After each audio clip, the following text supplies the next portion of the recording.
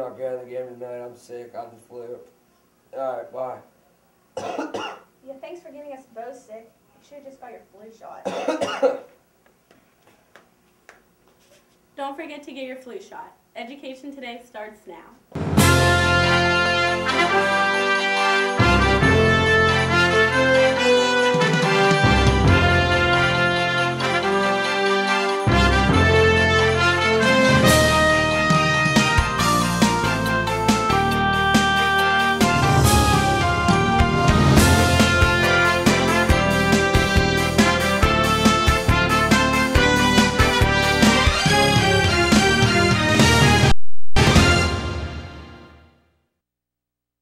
Welcome to Education Today.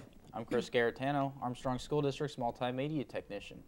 It's going to be that time of year where the leaves change, the glow of Friday night football lights are in the air, and the fall decorations line houses and sidewalks. But with that comes another annual season, and it's inevitable. Every year the cold and flu season comes in and strikes down most of us. Everyone gets sick to some degree, it seems, especially students who are in small areas with each other every day at school. There is some good news, however. There are things that you can do to help stay as healthy as possible and maybe even avoid that nasty stuff that jumps around out there. Who better to talk about this than the people who deal with different degrees of illness every day? With us tonight we have Alyssa Miller, Catania Junior High School school nurse, and Beth Johns, another nurse with ACMH. Welcome to Education Today, ladies. Could you please introduce yourselves for our viewers? I'm Beth Johns. I'm the Infection Control Coordinator at ACMH. Okay. And I'm Alyssa Miller. I'm the school nurse at Catania Junior High School.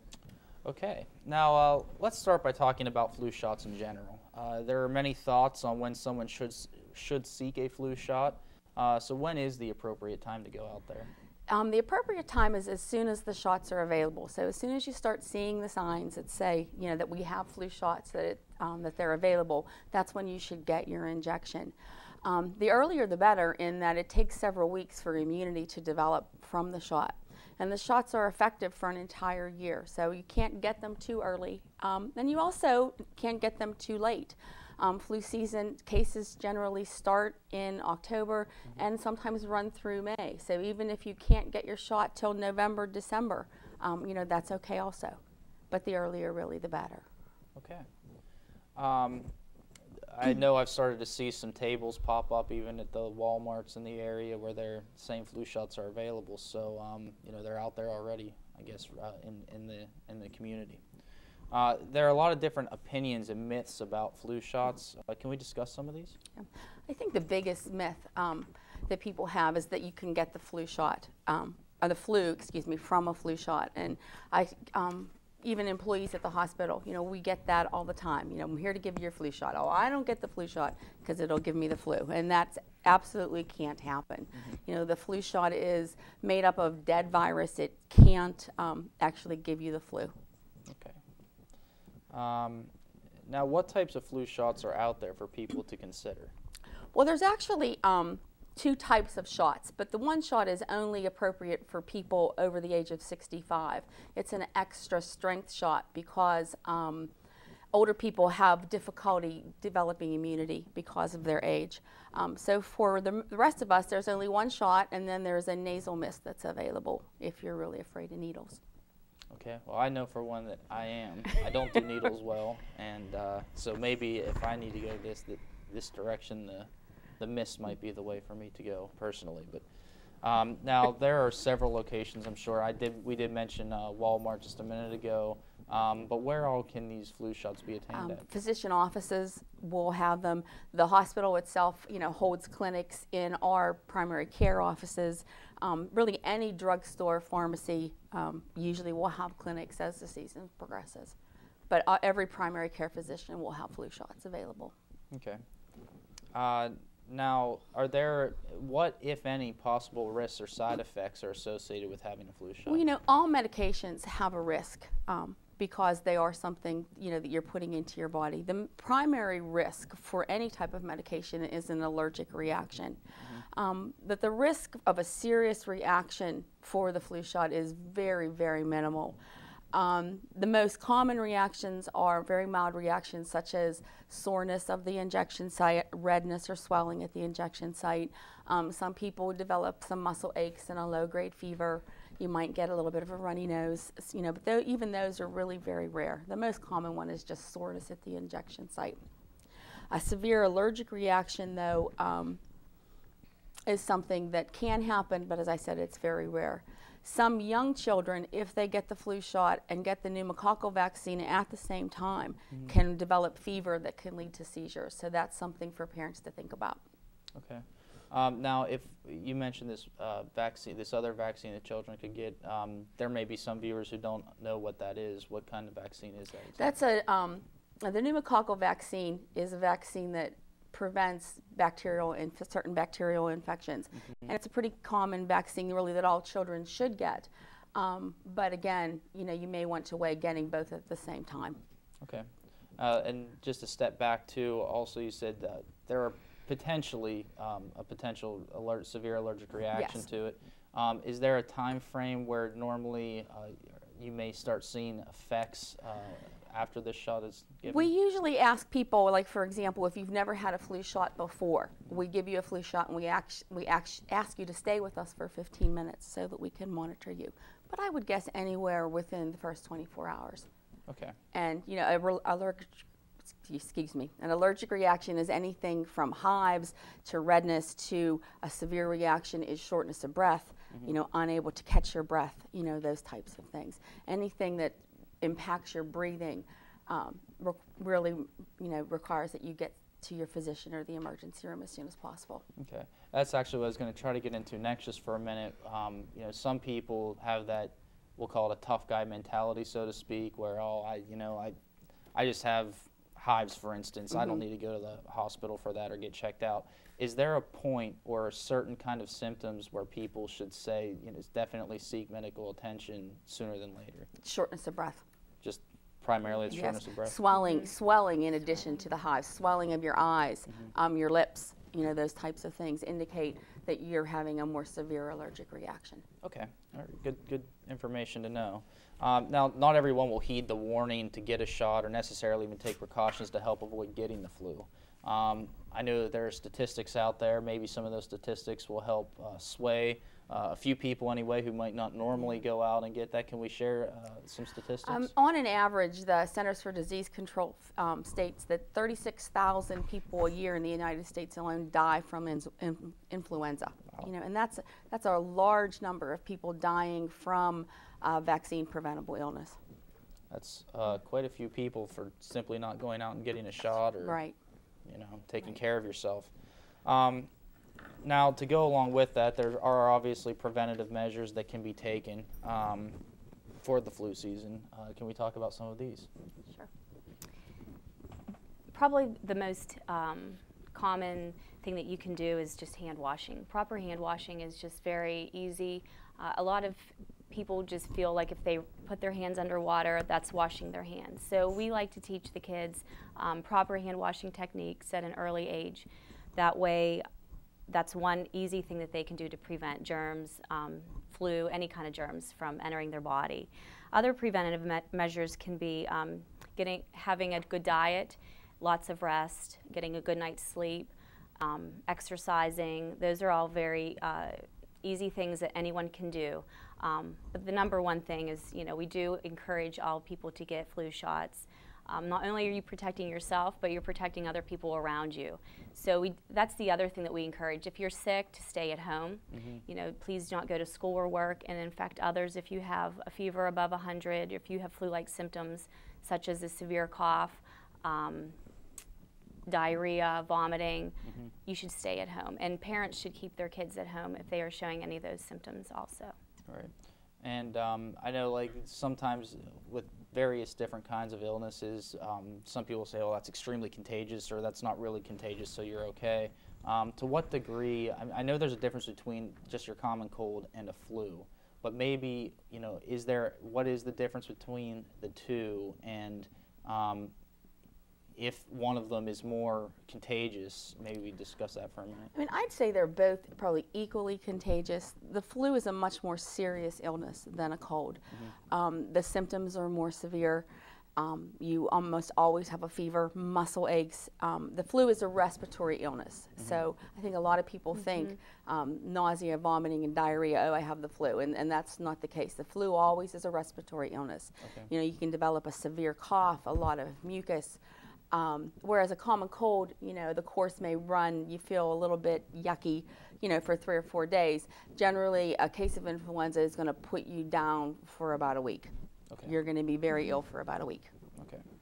So maybe if some of those signs start to be seen, they can hopefully nip it in the bud early and get to a doctor and get that taken care of. So, okay, thank you very much. We're going to take just a short break, and we'll be right back with more of Armstrong School District's Education Today.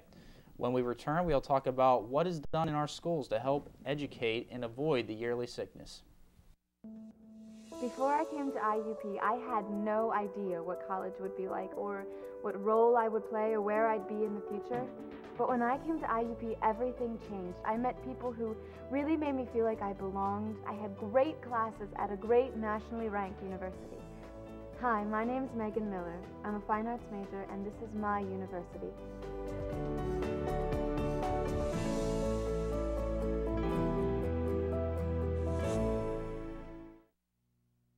We're back with Armstrong School District's Education Today.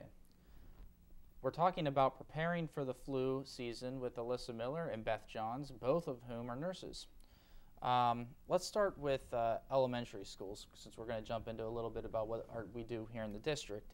I know hygiene is focused on, but what is included in the hygiene area and suggestions that are given?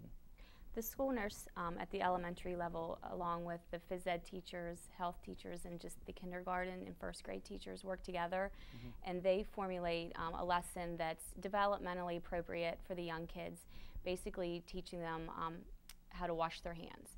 So they start with that, and they teach the kids through coloring pages, singing songs. They do like lab experiments with glitter, showing the kids how to properly wash their hands for how long, and with the appropriate products. So once the kids demonstrate that, they just encourage, you know, frequent washing before lunch, before or after recess, before if they touch animals. We just review all the basics with them. So once they reach junior high level or high school, then we approach it more through flyers, posters. The gym teachers, along with myself and the high school nurses, we just teach the kids about getting their flu shot, staying home when they're sick. They're a little more mature and can just handle, you know, some different information. Okay. I think I was going to ask if there's anything done differently in the secondary buildings, but I guess it's just primarily the flyers and things of that nature that are handed out. We also, there's a video that the Department of Health has given us, I think for about 5 years we've had it, and it's why don't we do it in our sleeves? And it's a very comical video about teaching and encouraging individuals to cough and sneeze into their sleeves of their shirt as opposed to their hand or handkerchiefs that in the past a lot of people still do. So we show it normally during staff in services for our staff members, and then morning announcements during activity periods, so the kids can understand, you know, if they do cough or sneeze into their hands or touch, you know, they go wash their hands right away, but we want to prevent it by just coughing and sneezing the appropriate way. Sure.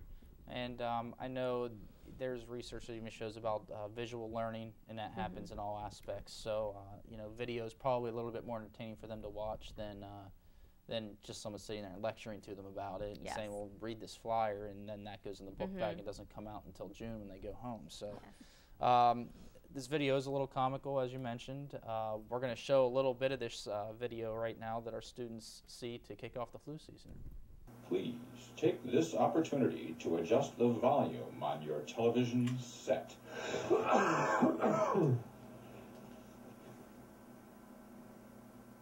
Millions of disease-causing germs are launched into the atmosphere every time someone coughs or sneezes. It is customary to cough and sneeze into one's hands, supposedly to prevent the spread of germs. But germs get onto the cougher's hands and are spread to telephones and doorknobs, and from there they are spread to other people's hands and mouths, and who knows where else. The best place to cough is into fabric, such as one's sleeve, where germs are trapped while they desiccate and die. But people in polite society do not cough into their sleeves. Such behavior is frowned upon. The purpose of this video is to make coughing into one's sleeve fashionable and even patriotic. It's the right thing, the polite thing to do. You will now see 4 excellent, slightly different coughing techniques executed first into the right sleeve and then into the left. The technique will vary depending on your dimensions, the flexibility of your joints, whether you are wearing long or short sleeves, and your ability to cough at an angle. Notice the slight change of position during a sneeze, with the nose a little lower. You will now see a series of coughs and sneezes performed by random subjects. Their coughs will be judged by our panel of 3 infectious disease experts, Dr. Graham Stain, Dr. Blood Hagar, and Dr. Polymorph. First, the coughs. That would be a 4. The left hand was needlessly contaminated. 10. Perfect. 9. Hand on opposite shoulder creates a massive No deal. about messing up his beautiful suit. 4.7. 5. 4. He should The elbow's a cough bad into his target for bicep. people with long arms. 8. 7.6. Easy, practical, Almost as like good it. as the black suit guy. pathetic, Not 0. Oh, jeez. What planet did he come from? Now, the sneezers. Holy shit. 2. 1. He contaminated his 3.5. hands. Yuck. Why bother with the Kleenex? They always smile when they're finished. That's a 1. Her right She hand should go is and wash more her hands dangerous than her left. 5. 5.2. His head got hit. Impractical. 9. Wow. 9. Great Great. trap. Nearly He messed up perfect. their hair. Get that guy out of here. He doesn't rate the time of day. A perfect 10. 9.9. 10. What can I Awesome. say? She's the one to imitate. We must train ourselves to cough into the nearest appropriate fabric, which is usually a sleeve. Most healthcare garments lend themselves well to this technique. Unfortunately, many street clothes do not. To avoid messes, we should formulate coughing strategies for the clothes and accessories we are wearing each day. I could save my shirt if I did that first shot. Paper tissues are good cough receptacles when they are placed over the mouth properly, but using them usually results in hand contamination. They should not be reused. Handkerchiefs suffer from the same hand contamination and reuse problems, and they have the additional disadvantage of poor accessibility.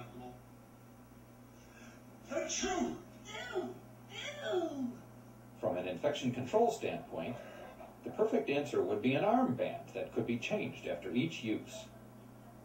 However, society is not yet ready for such a radical change. So, in keeping with the recommendations of the Centers for Disease Control and Prevention, why don't we just do it in our sleeves? It's the right thing. It's the polite thing to do.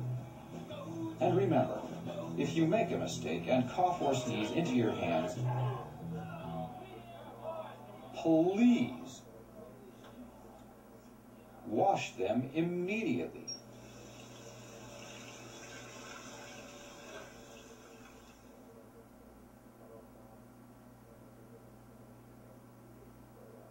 Now, as a very informative video, I think, our viewers at home saw a brief clip of it.